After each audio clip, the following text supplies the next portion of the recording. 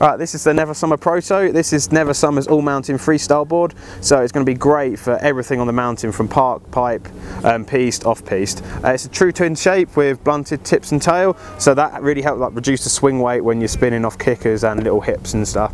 It's got a medium flex, so it's going to be quite playful but still maintain when you're going fast down the mountain.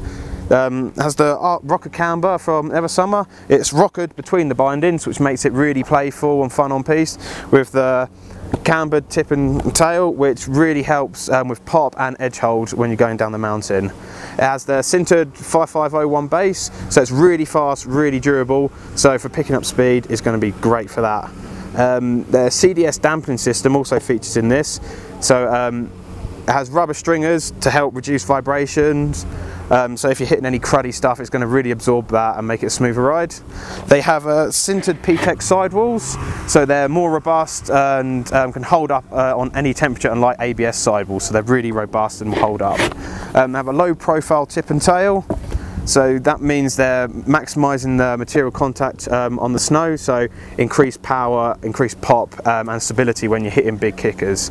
I'd say this is good for any ability, but if you're just starting out, this is probably not the best one for you because it's quite an aggressive board. But yeah, that's the Never Summer Proto.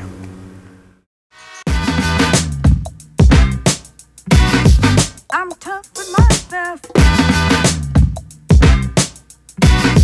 I'm tough with myself. I'm tough with myself.